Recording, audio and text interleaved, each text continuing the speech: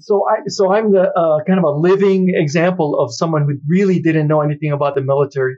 I would say embrace the military as your military, right? Don't let it be someone else's military or some city's military. This is part of your being a citizen.